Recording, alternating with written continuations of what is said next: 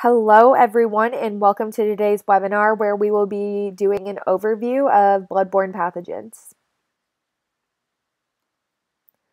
This webinar series is intended to help you prepare to address the health concerns inherent in caring for others and the possible damage the microscopic world can inflict. Unlike traditional academic curricula, you will learn actionable ways to practice and prepare for the bacteria and pathogens you may encounter in your career.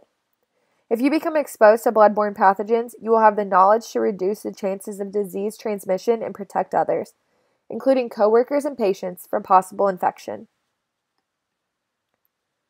The objectives of this course include: identify sources of bloodborne pathogens, understand the risk involved when caring for people where you may come into contact with blood, learn how to clean up blood and blood-containing fluids appropriately, understand the importance of personal protective equipment, or PPE, for preventing transmission of bloodborne pathogens, explain how bloodborne pathogens are transmitted, learn how to avoid exposure to bloodborne pathogens from the use of sharps, learn how to respond if exposure does occur, and create a core sense of responsibility among participants to prevent future incidents of exposure to bloodborne pathogens.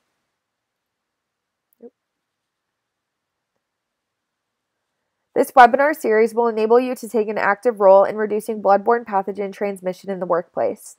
While the roles of different employees may have varying levels of patient contact, the potential for exposure to bloodborne pathogens is ever present.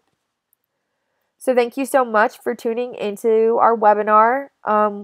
Don't forget, we offer online bloodborne pathogen certification on our site. You can find a link in the description. We encourage you to become certified as soon as possible, whether that be on your own time with an online course or in an in-classroom setting. So thank you so much again for tuning in. We hope to catch you the next time.